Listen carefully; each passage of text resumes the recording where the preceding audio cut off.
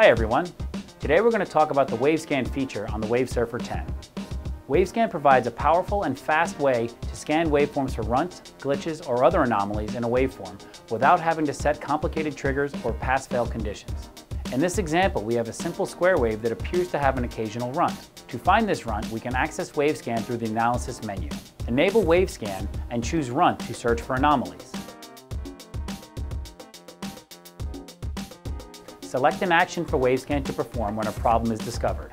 Select Stop Acquisition to have WaveScan stop the trigger when a problem is found.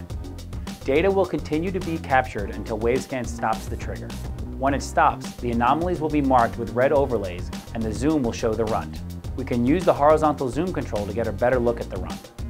Along with scanning for anomalies like this one, WaveScan will search for variations in measurement parameters and mark pulses or specific clock cycles that fall outside the norm.